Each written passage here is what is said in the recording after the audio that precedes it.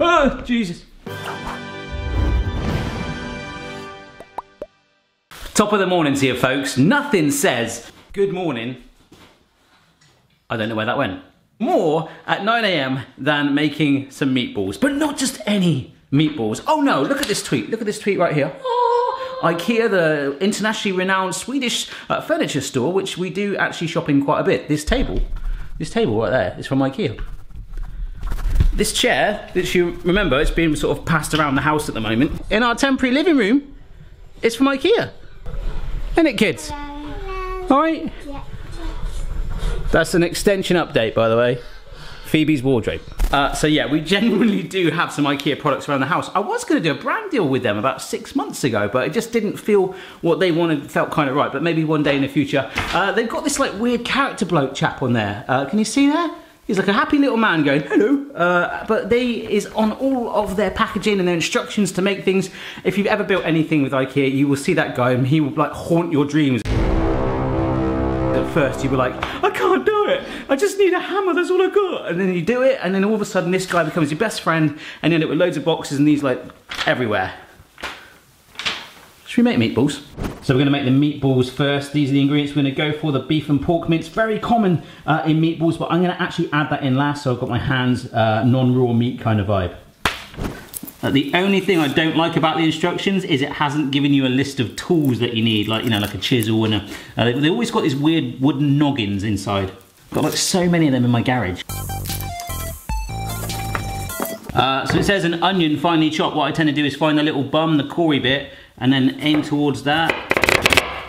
Now horizontal cut, another horizontal cut, and if you can get another cheeky one in, just on the top, and then just straight down, like that. See, you get it all nice and diced. Dice your onion. Oh, and get rid of the bum bit. No one wants a bum in their meatballs. And also try not to cry. These are emotional onions today. Wow. Ah, I'm crying. I'm watching Titanic. Oh my gosh.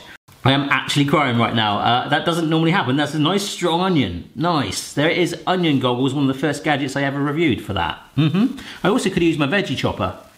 But I haven't actually got a full one myself in the house yet because I sold them all. But I have got a garlic rocker, a Barry Lewis garlic rocker in the veggie kit, which is coming back soon on Amazon. Like that. Garlic, onions, breadcrumbs. I can't find many things in this house. I keep looking in the wrong cupboards. I get really emotional. Gosh, that onion is strong. Are you crying as well? We're all crying. Breadcrumbs, right? This is a true story. Someone asked me on Twitter the other day. I don't tend to like putting breadcrumbs in a burger, but it does help to sort of bind it and hold it. Nice. Someone said to me, is there any alternative? And apparently, if you whiz up Rice Krispies breakfast cereal into a really fine powder, because it's just something to kind of plug the gaps, that's an alternative. I don't know if she did that, and if she did, I don't know if she ended up with a Rice Krispie burger, but you don't tend to taste these anyway. This is a bit worrying. Last time I used the scales, they are already nearly 200 grams out. That's probably why we had a really floury cake the other day. So, 100, no, it's not. I only reset it to 100, you donkey, that's all right. I'll set it to 200. 100 grams of breadcrumbs, apparently. I love how I've randomly got my hammer still on the table from the opening scenes. All right, so we might as well start adding some of this into somewhere, otherwise the table is just gonna get completely covered in random bits and bobs. Story of my life. Oh, crumbs. An egg, salt and pepper. No Salt Bay today. Feels very 2018, doesn't it? Okay, so other than the meat, the only other thing we need is milk. I have never put milk or any other wet mixture into this. I need tablespoons, by the way. They said done it in tablespoons, not mils. So 1, 2, 3, 4, 5. I have never ever put milk or water or any other extra fluid other than an egg into a meatball or burger mix. That's the thing, actually. If you wanted, you can make one giant Ikea meatball or just burgers. It doesn't have to be meatballs, does it? Just put the meat in. Instant regret the fact that I should have picked up a bigger bowl earlier on. Doesn't matter. Taking my ring off if I can. Oh my gosh. I'm so married it hurts. Look. Okay, in we go. Now I'm gonna try and keep one hand clean. Ugh, I've got some meat on my table. So we're bringing together, look, I'm squishing the yolk up, bringing that together. The onion, the garlic, oh, the smell in there is amazing. Oh my gosh. This is the setup I've got to bend down so low that it's going everywhere. Thank you to everyone that's mentioned that the kitchen that we're temporarily using, that I was like, oh, I really did want to show you this. It looks a lot like the very first kitchen that I filmed in. It does. Almost identical in places. Anyhow, that's looking quite good now. We're getting a fairly consistent mixture. We want to kind of hide those breadcrumbs in there. Oh my gosh. Yes, just imagine just making that as one big meatball. Nice. Now, I really wish I had my wish.com meatball maker thing from my previous gadget video, because now we just shape them into the meatball shapes. Yeah, it has kind of defeated the point of my hands-free making, because I've got to use both to kind of make, like, you know, just extra large table tennis ball shapes. Now, I feel like I'm making some sort of meatball documentary. Hello, welcome to Making Meatballs Part 5. I'm going to skip to this. Let's get them all done. Oh, Jesus. I've got to make some more now. They fell on the floor. Just for that shot as well. Okay, I've got another batch. I'm only making 9. I've made them quite small, and you can actually get loads out of that mix. This is how much I've got left, so we're going to save that for tea tonight. We don't really want to have... did I just say tea? I don't know if I've ever said that. High tea, that's very English. Tea, dinner, whatever. I call tea and dinner the same thing. Let's discuss that in the comments if you want. Fight it amongst yourselves, I don't mind. So we're just going to go for the 9.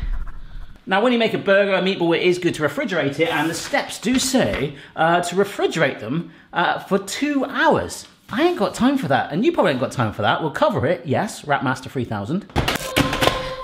And I'm going to stick these in the special fridge, the freezer, for about 10 minutes. All right, just Rapmastered the rest. You can put it in the fridge too once you cover it, or you can put it in the freezer for another day. You could make meatballs on Christmas Day.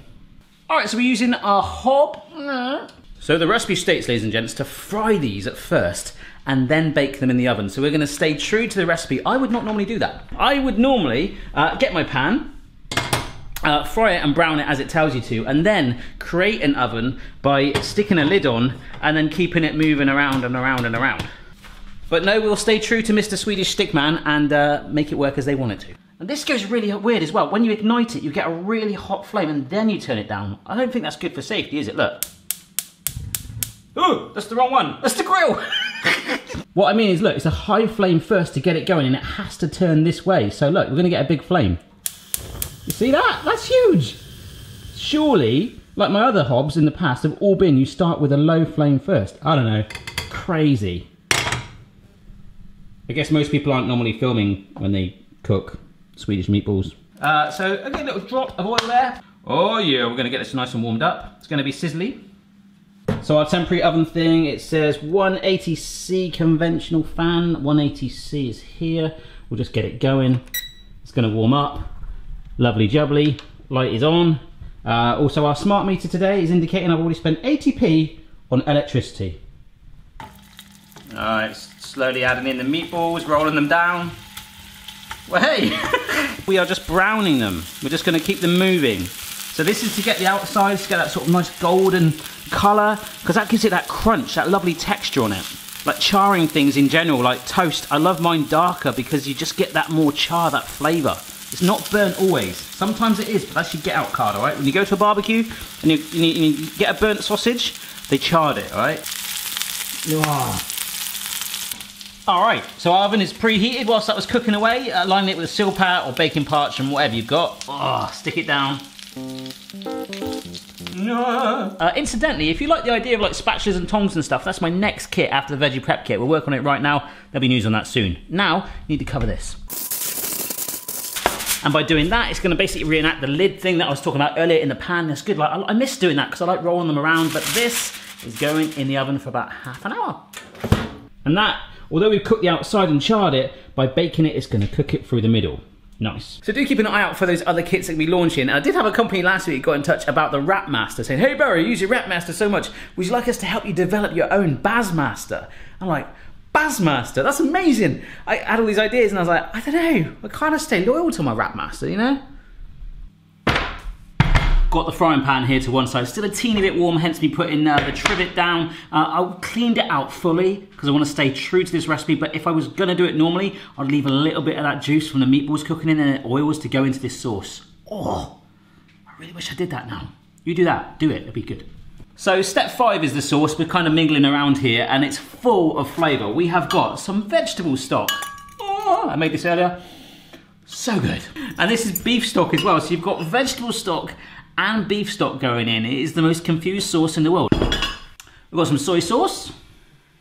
We've got some double cream. Obviously it's a creamy sauce, so that's it. Double cream is also known as heavy cream. And of course, the Dijon mustard, something I don't use that often, although it is nice with a toasted ham sandwich. Very nice indeed.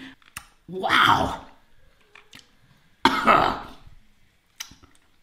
I'm really excited about that. The meatballs are smelling sensational right now. What we're gonna do, first up, to help thicken this sauce, this is some flour. Should melt the butter really, but I like to live dangerously. And we're gonna go to crazy flame again. Boom, look at that. Turn that right down. I want a bit more control.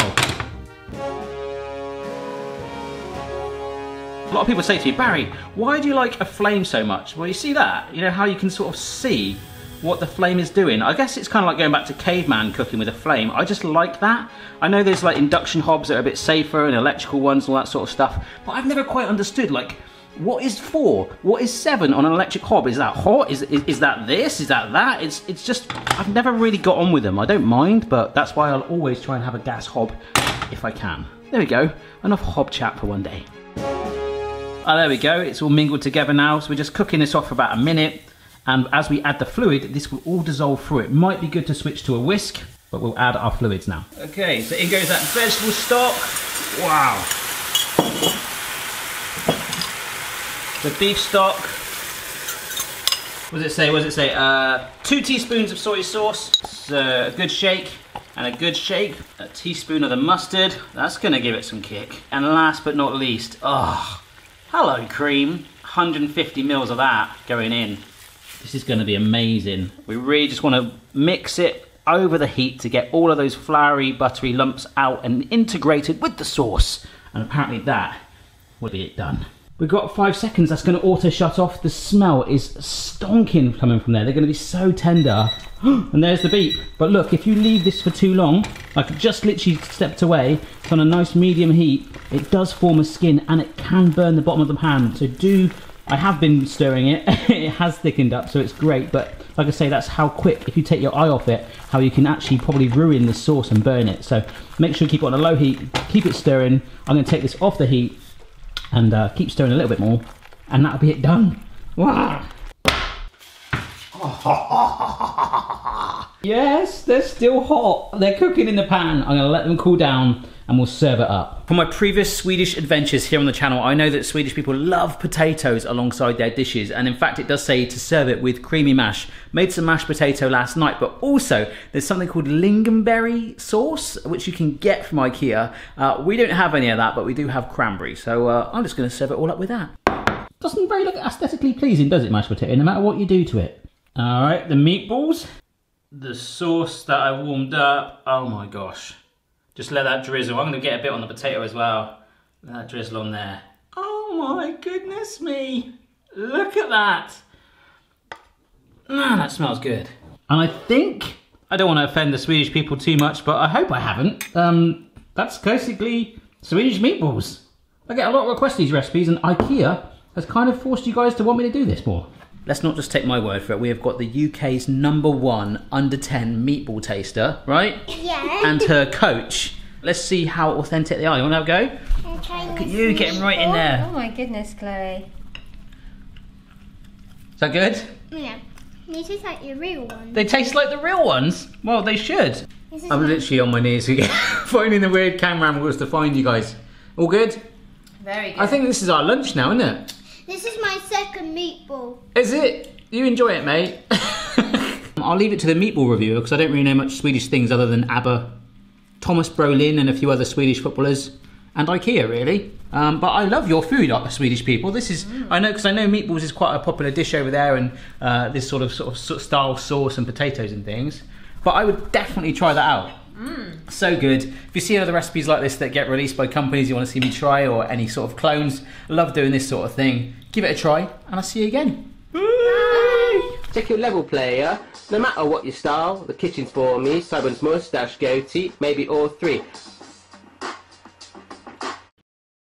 I missed it, but I dropped a meatball on the floor.